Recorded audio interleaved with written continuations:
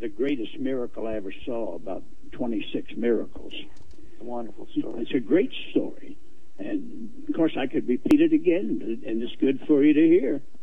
But the greatest miracle, I was on the Phil Donahue show, and he asked me what it was. And I had the privilege of telling Phil Donahue what the greatest miracle was. And this is when I was with Brother Allen. Mm-hmm. And I'll never forget, I preached the afternoon service. We called it the Faith Clinic. We would try to give them a shot in the arm, so to speak, and preach the word that would get their faith into a place of receiving when they would come through that prayer line at night. We give out cards.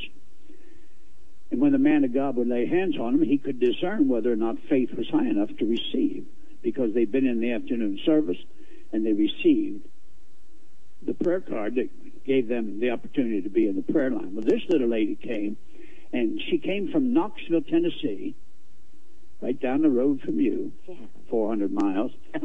And right. Here, she brought that son who was approaching 4 years of age, and he was born with 26 major diseases. Born blind, born deaf, born dumb, his tongue hanged out of his mouth, touched the chin, both arms, legs deformed, twisted, knotted together, elbows touching the knees, and he was in a fetal position. 4 years old, born without male organs and born without feet. Complications of every organ in his body. Doctor said he would never live to see his first birthday, but he's approaching 4. And I gave that woman a prayer card, but she stayed a week. And this was back in the late 50s, close to 60. And she stayed in a motel for a week. She ate in a restaurant every day. We had 3 services a day, and she would be in every service. And she would give in every service. That would deplete a bank accounts. And back in those days, the people didn't have checking accounts. They just had the cash, and it was depleted. And I'll never forget, her card was never called for prayer. Right.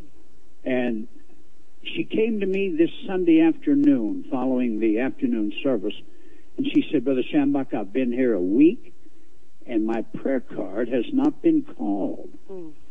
Now, she said, I'm down to my last $20. She said, I've got to get back to Knoxville. This happened in Birmingham, Alabama. And she said, I got enough money for gas and enough money for a doctor's appointment tomorrow. $15 for a doctor and $5 for gas. Mm-hmm. Well, $5 in gas today ain't going to get you very far. No. But back in those days, it was 15 cents a gallon. And she had enough money to get back. And she had enough money to buy gas. And she said, I have to get back. And he hasn't prayed. She said, do you believe he'll call my card tonight? I said, I don't know. But I'll guarantee you one thing. If he does not call that card, I will personally take that child to the man of God in his trailer house, and I'll see that he lays hands on her and prays. And she said, you'll do that? I said, I'll do that. So she stayed. Well, I led the singing that night. Eat your heart out, song leaders. That's the truth, too. I led the singing that night, and I introduced the man of God, and he come bouncing out on that platform. He said, I believe God's going to do something great tonight. I want to get this offering out of the way.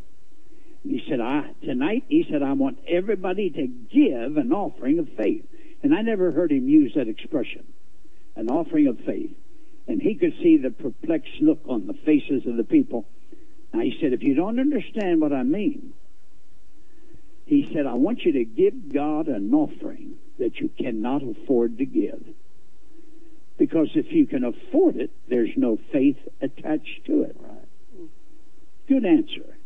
There comes back that faith and unbelief again. Mm-hmm. And just as soon as he said that, I saw the woman, the little baby, threw him into the arms of another woman, and she hit the center aisle and ran. Brother Allen was holding the offering buckets, and she threw something in the bucket. Turned around, went back. I was on the platform. I leaped off the platform, and I looked in the bucket.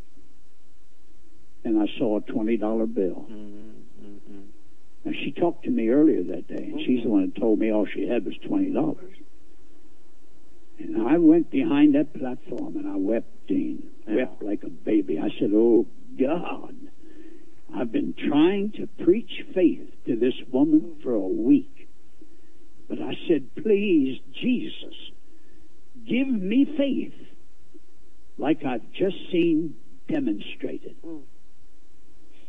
Well, he started to preach. About 15 minutes into his message, he stopped preaching. He said, I'm being carried away in the Spirit. Now, this is how God would use him, and that's why the cards were never called. And he said, I'm being carried away in the Spirit. And I said, here we go on another trip. I said, this woman is here with her baby. She needs a miracle, and he's taking flight.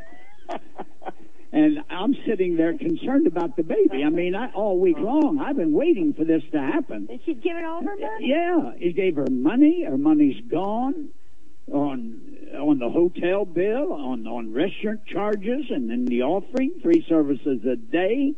And now she gave her last $20. She's broke. Busted. That's it. No more money. And he's taking a trip. I'm being carried away in the Spirit. And he said, I'm coming to a big white building. He said, it's a hospital.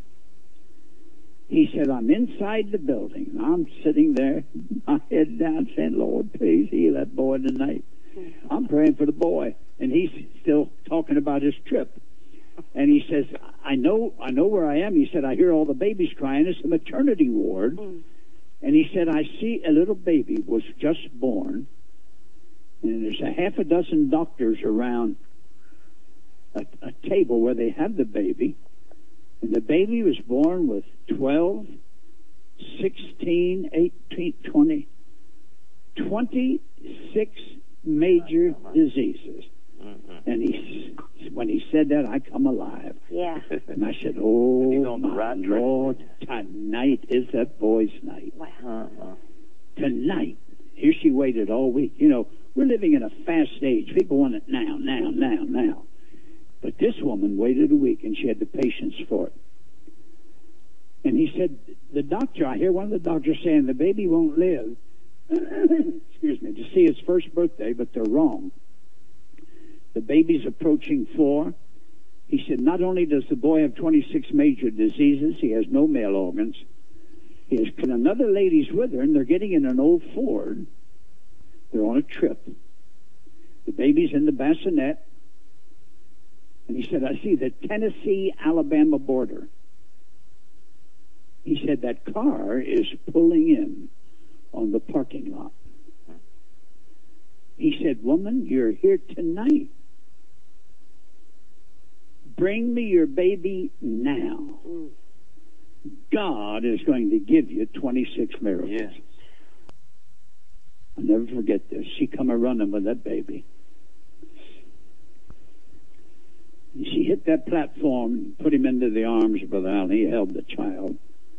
I love to tell the story. It didn't happen in my ministry, but I feel like I had a part of it anyway. Sure you did. And he was prancing across with that baby in his arms.